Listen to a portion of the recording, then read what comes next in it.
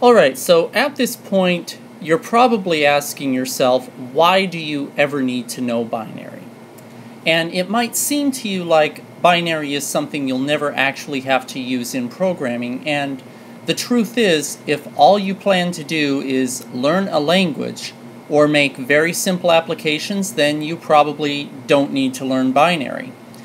But the ability to actually make things requires that you understand binary for many reasons, and I want to explore some of those reasons right now. It is important to understand that everything in your computer is encoded in binary.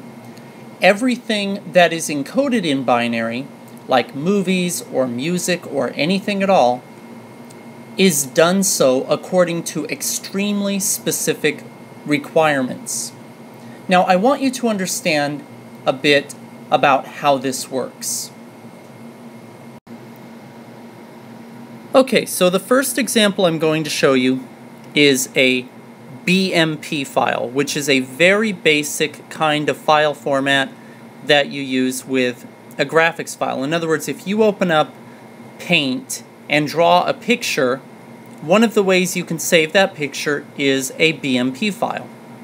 Now, below you see a stream of ones and zeros. I want you to imagine that this is the start of a BMP file. Don't worry about what these ones and zeros actually mean. I just want you to understand that every BMP file is a stream of ones and zeros. Every BMP file also follows a specific data format, which is that the very first 2 bytes of any BMP file will specify its format.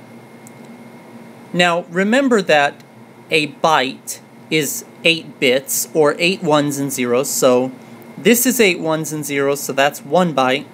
This is 8 ones and zeros, and that's 2 bytes. And the first 2 bytes of any BMP file will specify the format of that BMP file.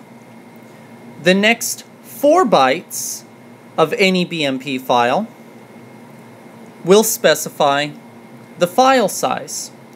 So if you don't understand binary, then you will have a more challenging time trying to follow data formats that require you to express values in binary.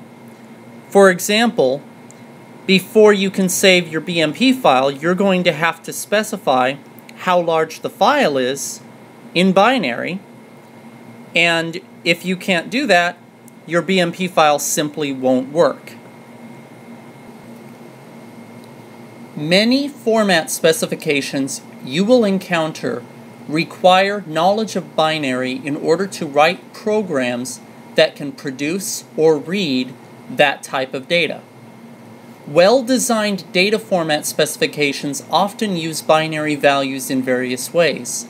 This is especially true anytime within the format that some quantity has to be known, like in our last example with file size. Almost all of those quantities are going to be expressed in binary because it is the shortest and fastest way that any value can be represented on your computer. The next reason you should know binary involves understanding something called flags. Flags are representations in binary of several true or false states of something. Now, let's say, for example, that you are designing a game, and you need to keep track of the true and false state of 8 different weapons which may or may not be in your inventory. Alright, so let's say you are designing a game, and you need to keep track of 8 different weapons and whether or not they are in your inventory. How can you do that? Well, if you understand binary, you can do that with a single byte, 8 bits. Each position can represent a given weapon, and then it's simply 1, you have it, and 0, you don't. So, for example, we have the first bit is our fist, the second bit is the knife, and so on. So, in this example, if you want to add a weapon to your inventory, you simply change a 0 into a 1. So once your character discovers the shotgun, this particular bit becomes a 1, and that's how you do it. So flags are everywhere in programming. You will run into flags often with data formats, and understanding how they work and how to turn on and off binary values is extremely important. You will run into plenty of cases where source code you read contains advanced operations on binary data.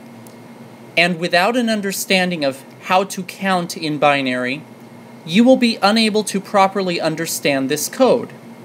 There are many applications that I can explain to you about why understanding binary is important, but I want you to be familiar with at least a few so that as we get into advanced data formats later on, you will be prepared.